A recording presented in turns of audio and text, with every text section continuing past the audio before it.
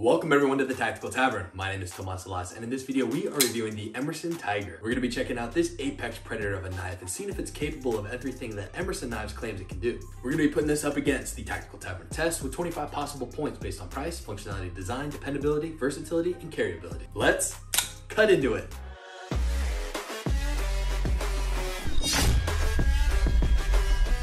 Before we begin, if you love gadgets, gear, and all things everyday carry, stop, take a moment, drop a like, and subscribe for more content like this. All right, first up is price, and this product retails for $260. This was one of Emerson's original signature series knives, and they recently brought it back into production. This knife is extremely popular for obviously good reason, and in order to get it right now, you have to add on to their wait list. These knives are made in the USA, and although they're still using 154 cm blade steel, the recent quality out of there has been exceptional. Furthermore, this is a right-handed knife, and we'll get into that a little bit more later on, but if you want to carry it as a lefty, there's an additional $25 charge to have that milled and tapped for your left-handed pocket clip. Personally, as a lefty, I believe that this should come standard on all Emerson models. Because there are steels that have a lot more capability and that there are long wait times to procure this knife, I'm giving it a pricing score of 3 out of 5. All right, next up is functionality and design. The Emerson Tiger has an overall length of 9 inches. The blade length comes in at 3.8 inches, comprised of 154 cm blade steel, as mentioned earlier, with a Rockwell hardness of 57 to 59. This has a single bevel chisel grind similar to what you would find on a Japanese chef's knife. It has sculpted G10 handle scales with barrel spacers and liners made out of titanium.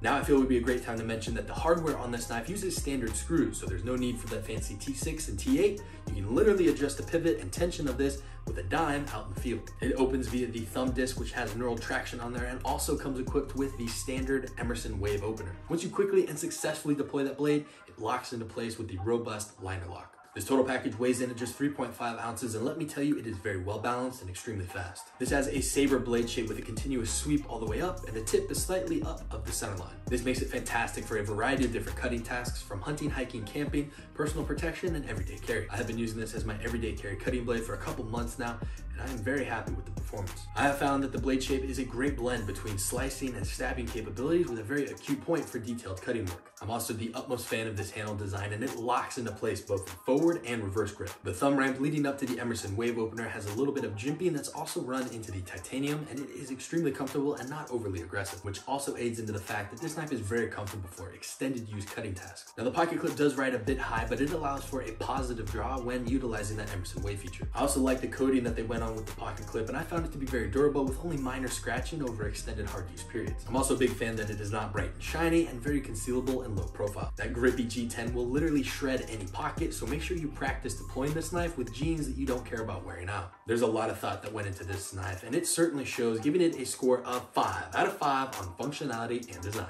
Next up is dependability. Emerson Knives have a slogan of being famous in the worst places, and this certainly holds true to this model. There's virtually no blade play, and this knife locks into place. I have no fear that even on a back strike that this knife is going to close onto my hands. Now the steel is a bit on the softer side, so even if you hit some sort of hard target, it is more likely to roll than chip, which means that in the field you can technically work it out. Emerson Knives claims that the chisel grind is easier to sharpen in the field, and I found this to be certainly true, whereas you can just roll your window down and hone it up on the edge of that glass. In the future, I would love to see some updated steel coming from Emerson Knives, although I do understand where they're coming from, because if it's not broke, why fix it? I really do love how reliable this knife is, and it scores a 5 out of 5 on dependability. And this brings us to our next point, versatility. And this knife scores high in versatility because of that great blade shape and amazing ergonomics. First and foremost, they designed this to have a knife that's capable of tackling a wide variety of tasks, and they certainly succeeded with this design. I've used this knife for a wide variety of everyday carry cutting tasks, from zip ties and cardboard, and even fine detailed tasks. It has tremendous slicing capabilities, which makes it easy to zip through cardboard and rope. Lastly, it has a very acute yet robust tip, and the balance of this knife makes it amazing for personal protection and defensive capabilities. This knife would fit right at home at just about any outdoorsman's pocket,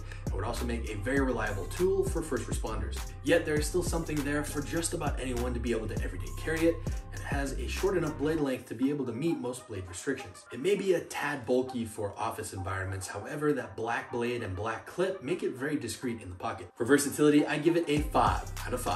All right, next up is carryability, and I'm really bummed that this does not have a left-hand friendly pocket clip. Why do we lefties gotta pay more like that? I've been carrying this in my left hip pocket in my 511 Defender Flex jeans, so I can draw it in a reverse grip. Again, just be careful because it will shred your pockets if you don't sand down that pocket clip a little bit. I also like that you can flick this open with that thumb stud, and it is smooth enough that you can even spidey flicking in extended carrying and using. I have found that this is an amazing blade shape, and it scores a 4 out of 5 on carryability. With all that being said, the Emerson Tiger scores a 22 out of 25 and is an 88% pass on the Tactical Tavern test. This knife makes an excellent outdoor companion, and I believe that you will have a hard time finding a task that this knife cannot handle. All right, everyone, thanks for watching this review of the Emerson Tiger. If you agree or disagree with the review, let me know in the comment section down below, as well as, are you a fan of Emerson's? Why or why not? If you like this review and you found value from it, make sure to drop a like and subscribe because it helps support the channel.